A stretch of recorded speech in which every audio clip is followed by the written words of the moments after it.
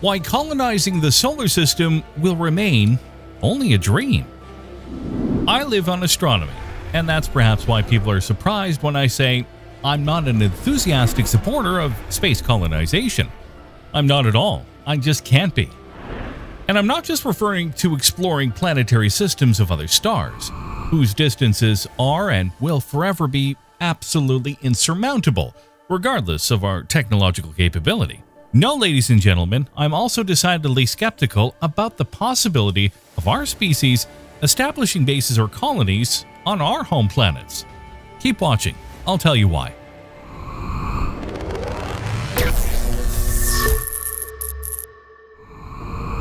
I know, compared to the vastness of interstellar space, our own solar system seems, at first, almost comfortingly accessible. But when we begin to examine the prospects for colonization, things turn gloomy. Try to follow along. Why would we even think of setting foot on planets where we would have to live only in pressurized, air-conditioned environments, and where outside a hole in the suit would give us a minute or so of life? Usually, there are three goals that space conquest fanatics invoke to justify colonization: scientific research, the search for and exploitation of new natural resources, the terraforming of a planet that can become a second Earth. The first point is the one I feel I agree with. Exploration, understood as the search for life in the universe, must be pursued at all times, and it is still the least complex and dangerous aspect of our activity in space. Increasingly intelligent robotic probes will indeed be able to operate in our place, without us having to descend to the planets as conquering demons or as desperate settlers in search of new lands. The second point on the list, on the other hand, I consider completely incomprehensible. We here on Earth do not have a problem with raw materials, but with overpopulation and political management of resources. Imagining a future where we will make the same mistakes by raiding asteroids and digging mines in dangerous, godforsaken places seems silly to me. Fortunately, this will never come to pass. There is indeed no convenience in digging materials millions of miles from home. The costs will be impractical, and those who will try will abandon the venture after a short time. There could only be affordability if the raw materials were produced and consumed locally, on a reclaimed planet where millions of settlers would work and live with their families. And here we fall back on the third point. Do you, in our solar system, know of a planet that could be adapted to a second Earth? Do you know a place where you could go to live or bring your family? I don't think so. I think you would instead move to an Antarctic base, or for example to the Gobi Desert. Am I wrong? Are you thinking about terraforming Mars, the least troublesome planet of all? Well, take it from me, it would cost so much that we'd be better off colonizing our own ocean floors instead, or turn all of Earth's deserts into gardens and orchards. So even the pretense of colonizing the solar system will be put aside after a few years, when we come to realize that the stars are too far away and that our neighbors are unlivable worlds. And from then on, we will devote ourselves only to the moon, here on our doorstep, which will serve as an outpost for our scientific research, and to low orbit to improve living conditions on Earth through orbital control of satellites and space stations. If, however, you are still unconvinced by what I have just told you, you will certainly benefit from being convinced. Mercury, the closest planet to the Sun. Minimum distance from Earth 91 million kilometers. Diameter of 4,880 kilometers. No atmosphere. Poor water ice reserves. Gravity 38% of that of Earth. Surface temperature minus 180 to 430 degrees Celsius. The local day lasts 88 Earth days. Hell on the diurnal side, and an icy desert on the night side. Dangerous proximity to the Sun. Very difficult and expensive to get there with a rocket and descend to the surface. A planet with these characteristics is certainly not a prime candidate for colonization. However, there may be water ice reserves in its circumpolar regions. A possible base should and could only be built nearby. But for what purpose? On Mercury, any kind of human activity is possible. Colonization potential, 0 out of 10. My prediction, By 2033, an attempt will be made to lower a rover into the twilight zone of the North Pole. Some data will be collected, many articles will be written, and the small planet will then be judged hostile and unprofitable for mining exploitation. I believe that from 2040 onward, we will not even waste sending an orbital probe to Mercury anymore. Venus. Minimum distance from Earth, 42 million kilometers. Diameter, 12,100 kilometers. Gravity, 90% of Earth's. The ground pressure of 92 atmospheres. Average surface temperature, 465 degrees Celsius. Greenhouse effect, volcanoes, no water. The atmosphere is poisonous, dominated by carbon dioxide. Length of day, 116 Earth days. If in terms of size and orbital parameters, Venus is defined as Earth's twin, then in terms of climate, it is a decidedly evil twin. The ambient temperature is higher than that required to melt lead. Atmosphere stifling, dense, and poisonous. Pressure on the surface is comparable to what it would be at an ocean depth of 900 meters. Stuff for a submarine or sperm whales. Thick clouds eternally cover the sky, making it yellow-orange during the day and hopelessly black at night. Not only to live there, but even to set foot on those inhospitable plains would be unthinkable. And certainly such a task is far beyond the technology available to us in the future. The raising for colonization is slightly higher than that of Mercury, but only because manned balloons could perhaps be flown in its atmosphere. Colonization potential, 1 out of 10. My prediction, although hellish, the Venusian environment will continue to present some very interesting aspects from a scientific point of view. Venus is a living planet, and this will earn the attention of planetologists and the sending of atmospheric probes and surface rovers. Certainly, however, it will never become the second Earth, nor will we ever plant bases there. The Moon. Closest body. The average distance from Earth is 384,000 kilometers. Diameter, 3,400 kilometers. The atmosphere is absent. Gravity, 16.7% of Earth's. Surface temperature minus 153 to 123 degrees Celsius. The local day lasts almost 30 of our days. No one doubts that the Moon will become humanity's first, and perhaps only, outpost outside the Earth. Of merits, it has several. It is very close to home, and communications flow with an almost imperceptible delay. We have already been there and know it quite well. It seems to be rich in raw materials, oxygen, water, and fuel, possibly useful for launching missions further afield. Thousands of square kilometers of solar panels could be deployed here, then deflected back to Earth. Powerful telescopes could be set up in the hidden hemisphere, as could large radio telescopes. Some bases could house technicians and scientists, and perhaps a few wealthy tourists. Very small communities of workers and visitors. In short, because even for the Moon, I can't imagine anyone would choose to go and live there. Colonization potential, 5 out of 10.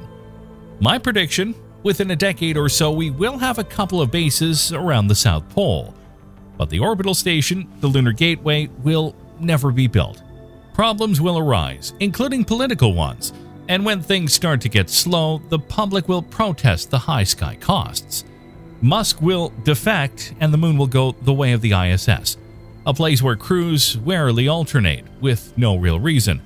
More decades will have to pass with new technologies to make the Moon an effective scientific outpost, but it will only be a matter of time. Mars. Minimum distance from Earth, 55 million kilometers. Diameter, 6,780 kilometers. Gravity, 38% that of the Earth. Surface temperature, minus 126 to plus 20 degrees Celsius. The atmosphere is rarefied and irrespirable, the main component being carbon dioxide. There are reserves of water and dry ice. The Martian day is virtually the same as Earth's. So are the seasons, differing only in that they are almost twice as long. They say it is the planet with the most Earth-like environmental conditions, and indeed in some areas the temperature can reach the values of a warm spring of our own. but the very thin atmosphere and near zero pressure would still dictate the use of a full bodysuit for outdoor activities. There is also a lack of a magnetic field to block solar radiation harmful to our bodies. Mars is also very far away and can be reached only by journeys lasting several months. In addition, because of the particular configuration of Mars's and Earth's orbits, astronauts would have to wait at least a year on its surface before they could return home.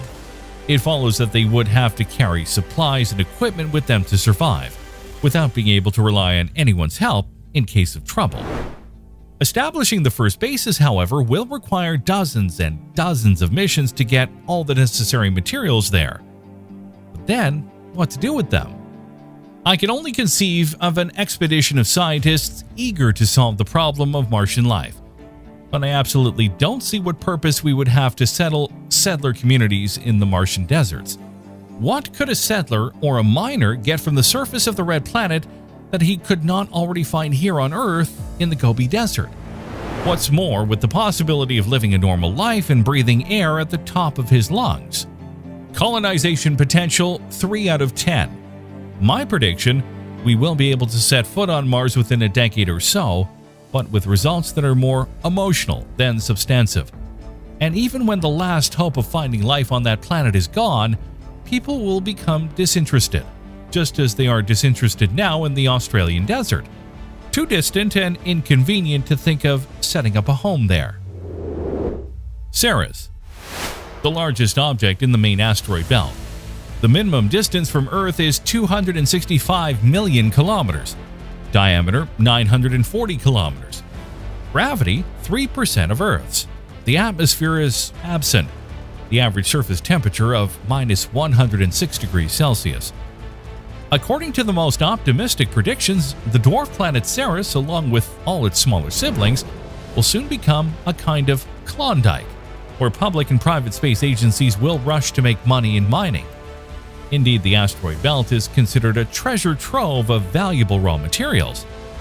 Once again, however, it is worth pointing out that the great distance, the absence of an atmosphere, and the temperatures as low as -170 degrees Celsius will certainly not be a good calling card when trying to assemble the human labor force needed to open the first mines. And on balance, it will be seen that the expenses will far outweigh the profits, unless the mined materials are used on site. But mined by whom? With what? And to do what with? Colonization potential 0 out of 10. My prediction, it will be perhaps 20 years before a digging probe is sent to some asteroid to prove that mining is a feasible and cost-effective venture. We'll bring home a couple of pounds of randomly gathered material, and then all dreams about Project Klondike will be tucked away in a drawer. Hang on a sec, guys, before we continue. Be sure to join the Insane Curiosity channel. Click on the bell. You will help us to make products of even higher quality. Europa, 4th largest of Jupiter's moons. Minimum distance from Earth of 630 million kilometers. Diameter of 3,120 kilometers. Gravity 13% of Earth's. Average surface temperature -240 degrees Celsius. Atmosphere virtually absent. Despite all the hype around Mars, it is this moon of Jupiter, and not the red planet, that is the most suitable place to search for extraterrestrial life. On paper, plans for automated and manned missions are being developed. However, even robotic vehicles on Europa are still a dream, and no one seriously thinks that a permanent base could be established there. Lack of atmosphere, nightmarish temperatures, and ice-only surface. To get to the supposed ocean of water below in search of life would require drilling tens of kilometers, or hoping to examine some material ejected by some geysers. If it is done, this will be a job for a robot, certainly not for a human crew. Colonization potential 1 out of 10. My prediction, it will be at least 20 years before a robotic probe can descend on Europa. It will find no trace of life, and this will cause not only Europa, but also Io, Callisto, and Ganymede, the other large moons of Jupiter, to fall into oblivion. Titan, Saturn's largest satellite. Minimum distance from Earth of 1,280 million kilometers. Diameter of 5,150 kilometers. Gravity, 14% of Earth's. Average temperature minus 180 degrees Celsius. The atmosphere of nitrogen and methane. Ground atmospheric pressure, 1.5 times Earth's. Despite the breathtaking distance and all other impediments, I feel like assigning a nice 2 out of 10 as a theoretical possibility of settling a very small human colony on Titan in the future. As a well-known astrobiologist in fact said, if you're flying to the edge of the solar system and you have to make an emergency landing, run to Titan. Titan is the only place where there is a heavy atmosphere like ours, with nice clouds from which rains fall. A world where rivers flow and there are lakes and seas. This is all true, but also all false. Lakes and seas are of liquid methane and other hydrocarbons and not water. The atmosphere is still unbreathable. The Sun, Saturn, and the stars are perpetually obscured by haze. We have been to Titan before, though with the small Huygens probe, and the landscapes photographed during the descent do not differ much from ours. Colonization potential 2 out of 10. My prediction, Titan is an extraordinarily diverse world, a kind of amusement park for those doing scientific research. The Dragonfly mission has already been scheduled for 2027, with the 2034 arrival of a drone that will fly for miles looking for traces of life. No human, however, will ever touch its surface. Of that, I am sure. Pluto. Dwarf planet in the Kuiper Belt. Minimum distance from Earth, 5,800 million kilometers. Diameter, 2,380 kilometers. Gravity, 6% of Earth's. The average temperature of minus 230 degrees Celsius. Extremely rarefied methane atmosphere. Having lost its status as a planet in 2006, in 2015 Pluto was flown over by the New Horizons probe, which gave us an enormous amount of data and photographic footage.